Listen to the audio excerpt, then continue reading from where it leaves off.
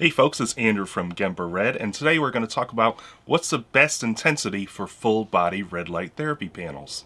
Now if you're watching this video, that means you know there's a difference between having the best intensity versus the highest intensity. If you believe the highest intensity is the best intensity, then you would have already bought a panel that claims to have some massively high number.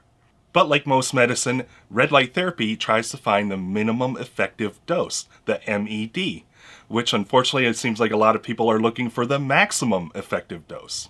And we know that too much red light therapy can lead to the biphasic dose response. That means there's an inhibitory reaction and we usually don't get the biological response that we want. There's been entire studies about this. Let's read a quote. A biphasic dose response has been frequently observed where low levels of light have much better effect on stimulating and repairing tissues than higher levels of light. The so-called Arnold-Schultz curve is frequently used to describe this biphasic dose response.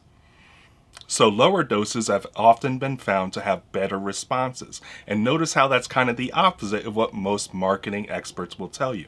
So let's look at another quote from that same study. The natural assumption that is frequently made is that if a small dose of red or near-infrared light produces a significant therapeutic effect, then a larger dose should produce an even more beneficial effect.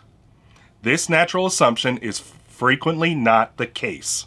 So I really like that the study is specifically addressing our natural human biases to assume that more is better or bigger is better, when that's clearly not the case in the studies, and they're discouraging us from it. So they're really calling us out on our own biases, when really we should be thinking in more of a less is more mentality. So let's look at a quote of a 2017 Handbook of Phototherapy.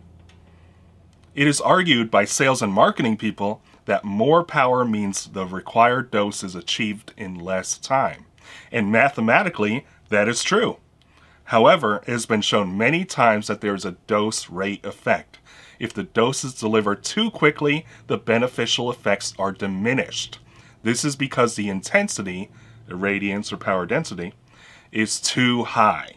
So again, another textbook, another documented case where they're calling out our biases, and the salespeople and marketing people are trying to play into our natural biases and tell us what we want to hear, that they've got the highest power thing and that's the best. And that's naturally what we assume the case, but these studies and these textbooks are calling us out.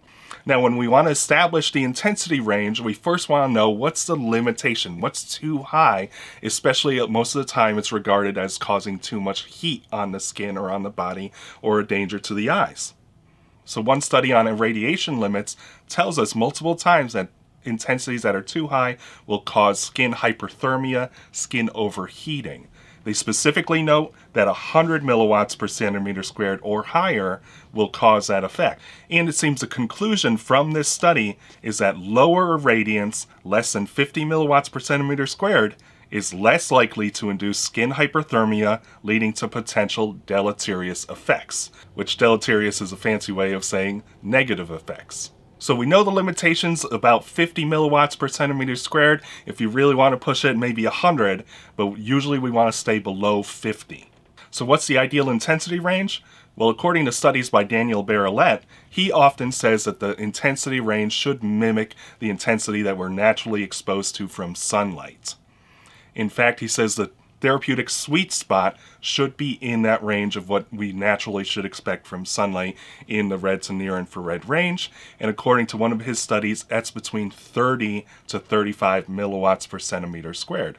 And again, depending on how you calculate the sunlight intensity and the wavelength ranges, sometimes that could be as low as 25, sometimes it could be up to 50. So usually we want to be in that range of what the sunlight delivers to us. And it's very clear that if you're trying to do intensities that are much higher than what sunlight would deliver, then our skin's not built to handle that on a thermal level, and that's why we get overheating and we get deleterious effects.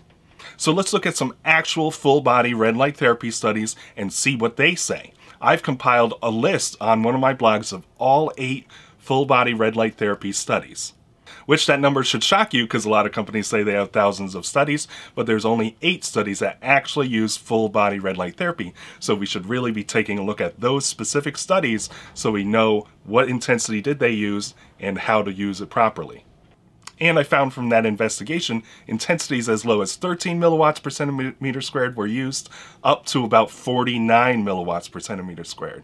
So it's an interesting pattern that maybe they got the memo not to do more than 50. They're all below 50. And 3 of the studies used the famous Nova Thor light therapy pod. Now this pod uses 660 and 850 nanometer wavelengths, and it's reported in the studies that they use 28 milliwatts per centimeter squared. Now let's finish with a short clip of Dr. Hamblin telling us what the ideal intensity is for full body red light therapy. This was an interview he had with Ari Witten on the Energy Blueprint YouTube channel, so you can go check out that full video. And also, it depends what area you're irradiating. If you're irradiating a big area, like the whole body, right? 10 or 20 milliwatts per square centimeter is high. So notice how Dr. Hamblin says that covering the whole body with 10 to 20 milliwatts per centimeter squared is high. He didn't say it was the bare minimum. He didn't say it was a little bit. He said it was high. And he goes on to say that it's a lot because you're covering a large area of the body with a lot of intensity, so your total joules absorbed will be very high. So there we have it. The adequate and appropriate range for full body red light therapy intensity is probably somewhere between 10 milliwatts per centimeter squared up to about 50 milliwatts per centimeter squared.